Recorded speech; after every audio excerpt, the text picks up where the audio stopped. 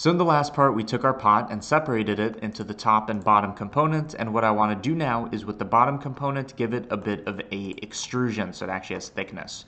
To do this, here's what we are going to do. And it's not as easy as just adding an extrude node, and I'll show you why.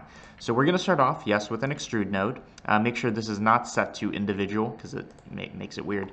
And bring down the extrusion to something that is roughly the thickness of the pot that you want. Now we have this, but you're going to notice if you look very carefully, it's not a solid object, which I guess isn't that important for this render, but I do want it to be topologically sound. In other words, what I mean is if we look at the face orientation, the outside's fine, it should all be blue, but you can kind of see this red exposed. We don't want that. So what I'm going to do is I'm going to take the same selection from before and flip the faces.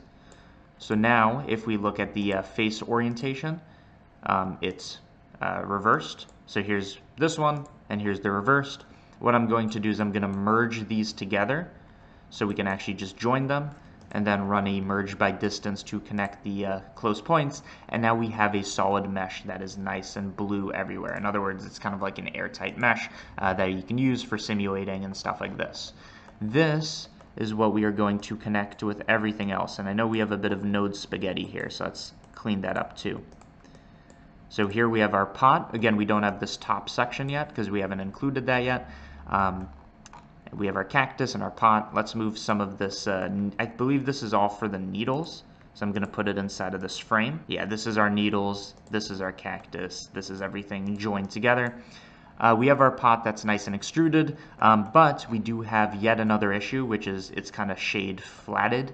Right? And if I want to run this through a set shade smooth, it's going to kind of smooth everything, creating kind of a weird upper lip because the geometry doesn't have much going on up here.